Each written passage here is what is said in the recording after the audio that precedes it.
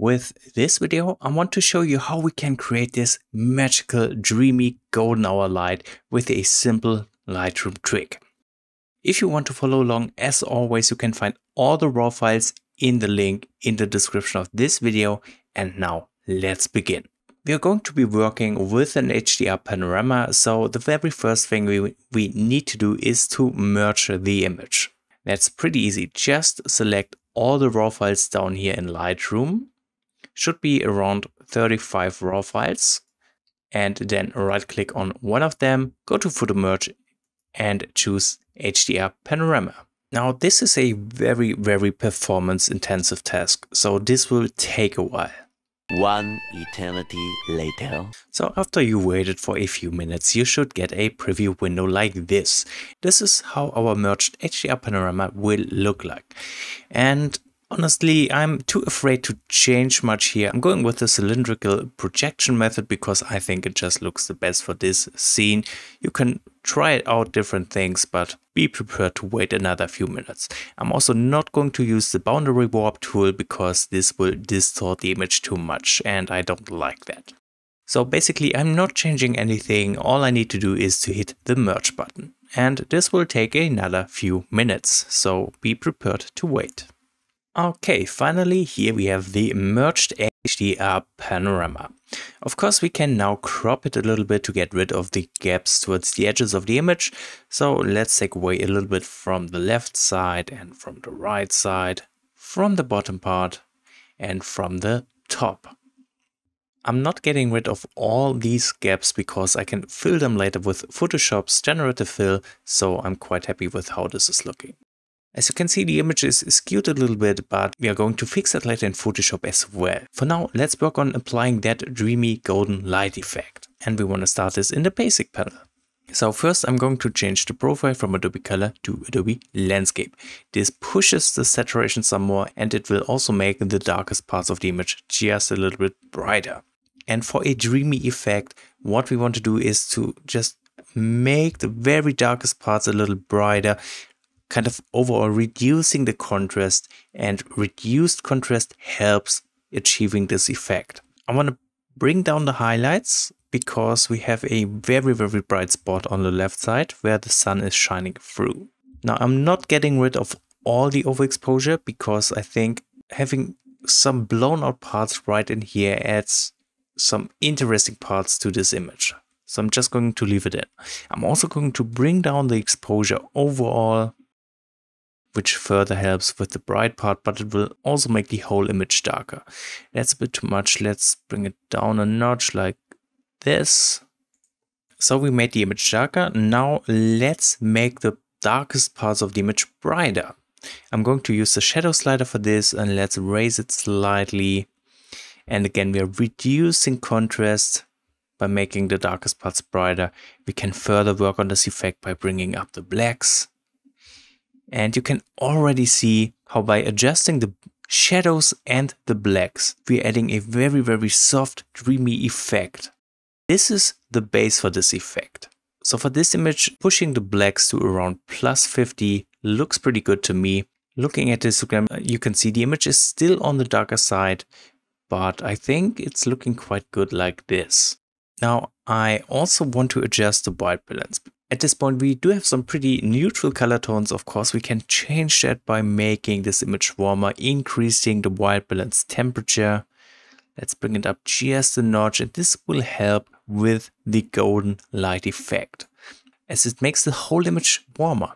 Then I want to push the texture just a little bit, giving this image more sharpness. I'm also going to introduce some clarity for more structure. And now we are going to use negative dehaze for the dreamy effect. So all we need to do, bring down the dehaze slider. Obviously, the more we bring it down, the heavier this effect will be. You can also see if we bring it down far enough, the saturation of the image will get less and less. So if you bring the dehaze down a lot, you want to counter the color problem by bringing up the saturation. So this part here is a little too much for me. I want to bring back the dehaze a little bit. I'm more of a fan of more subtle values. Just around here looks good to me. And let me just show you how the image looked like without the basic adjustments. And you can clearly see how this is already looking really, really good. So I want to bring up the vibrance. I love having those saturated colors in forest scenes like this. And I guess that's it for the basic adjustments. Now let's take a look at the masking. And there actually is not much going on. I want to work on the foreground, so I'm going to use a linear gradient covering pretty much all of the foreground like this. And what I want to do in here is I want to push the contrast in the foreground. I'm doing this because we don't need that dreamy effect in the foreground near to the camera. We want to have the dreamy effect more in the distance while the foreground looks sharp and clear. So I'm going to bring down the shadows. This will also help making those leading lines a little bit stronger, more visible. Then I'm going to push the clarity slightly, adding more structure. And we could also bring up the whites for even more contrast. That looks great. I kind of want to dodge the highlights in the foreground. And to do that, we are going to create a color range mask.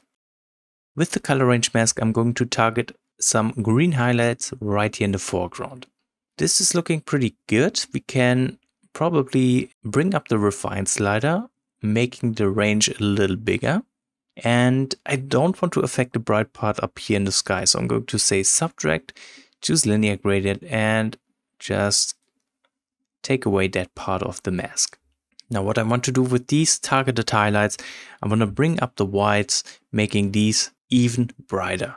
And thus adding more contrast to the foreground where we can use it.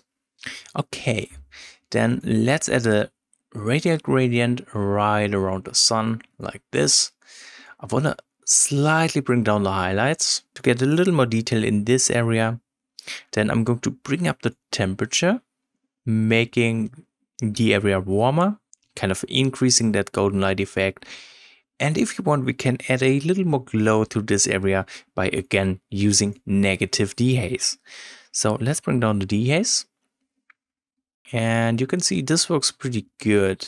I think I'm going with something like -30. Know that you are going to increase the exposure in this area as well. And this will just lead to some more overexposure here. So that's the image after the masking adjustments. Let me show you the difference. Here's the image with basic adjustments applied. And here we added some masking on top. Looks pretty good. Now we can do a little bit of color grading. So let's go ahead, open up the color mixer. I want to work on the saturation for this image, bringing up the yellow tones. And I also want to bring up the green tones. That looks great. Now we can also apply a little bit of split toning through the color grading panel itself. And we're going to use the highlights to improve the golden hour light effect. That means we're going to set up the hue with a color that represents the golden hour light. So somewhere in the yellow range, right around 40. And we are going to bring up the hue quite a bit, so the color is actually visible. That's looking pretty good. Let me deactivate the split toning so you can see the difference from before to after. Wonderful. We can also head into the calibration tab and play around with the blue primary slider, which will affect those green tones in a very pleasing way. So I'm going to bring down the blue primary hue and I'm going to push the saturation some more. Just like that. Perfect. And at this point we're pretty much done with the Lightroom adjustments. All we need to do now is to add a bit of sharpening in the details tab. And as always, I'm using the same settings for all my images. I'm going to bring down the radius. I'm going to increase the details. I'm adding masking while holding down the Alt key because we don't want the whole image to be sharpened. Just the smaller details like this. And now let's bring up the amount of sharpening. Done. So that's it for the Lightroom editing part. If you don't have Photoshop or don't want to use Photoshop, you need to crop the image in Lightroom, obviously. But I'm going to switch over to Photoshop now. So right click on the image, go to edit in and choose Photoshop. So how can we fill those gaps? That's pretty easy. I'm going to select the lasso tool by pressing L. Then let's draw a rough selection around those gaps, just like this, and one at the bottom part as well. Once we made the selection, hit Generative Fill and hit Generate. Okay, so that's looking pretty good. Of course, Photoshop is lagging ultra hard right now because I use Generative Fill. I don't know what's going on since the latest update. It's super annoying, but I think we can merge those two layers real quick. And now what I want to fix are those skewed trees on each side of the image. I'm going to duplicate that layer by hitting Ctrl J to have a backup in case I mess something up. Then let's see if we can fix how we can fix that. I'm going to hit Ctrl T to bring up the transformation, and I'm going to right click. Actually, no. Let me hold down the Control key and take the upper right point and just drag it to the right. You see, I'm just trying to straighten the trees on the right side. Of course, this will make the trees on the left lean more towards the right side as well. So I'm going to take the point on the left side, again holding down the Control key, and just drag it further to the left. And I'm just repeating this until I get a nice result like this. Okay, I think that looks pretty good. Now, another problem is we don't have a straight horizon. If I drag down the guideline, you can see the right side is much, much higher. So I want to change that as well. Let's again hit Ctrl T to bring up the transformation. And let's see how we can fix that. I'm going to hold down the Control key and just drag down this point right there. And I think this is looking pretty good. So now I can deactivate the layer to compare to before, after. So with just a very, very simple transformation, we fixed the panoramic distortion of this image as well. And at this point, we are pretty much done with the editing. So I hope this little Lightroom tutorial was helpful and interesting. As always, if you have questions or want to add anything about the editing, let me know in the comments. And thank you very, very much for watching this video.